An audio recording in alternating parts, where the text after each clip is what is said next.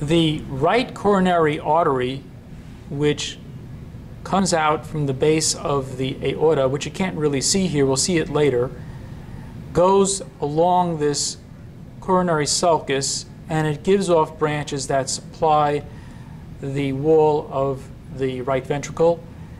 And right over here, along this margin, you have the marginal branch of the right coronary artery.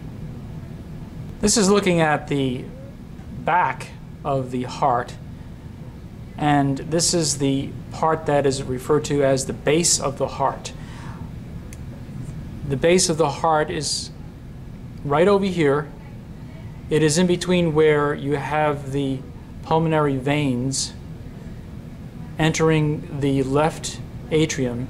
So the base of the heart is mostly the left atrium.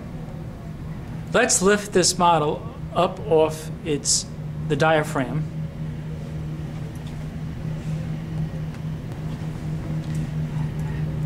And now you can see the surface that would rest on the diaphragm.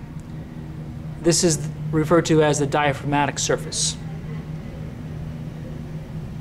This model shows a structure very nicely. This structure is a remnant of a vessel which in the fetal circulation serves an important function, but in the adult heart is a remnant. And this structure is right over here between the aorta,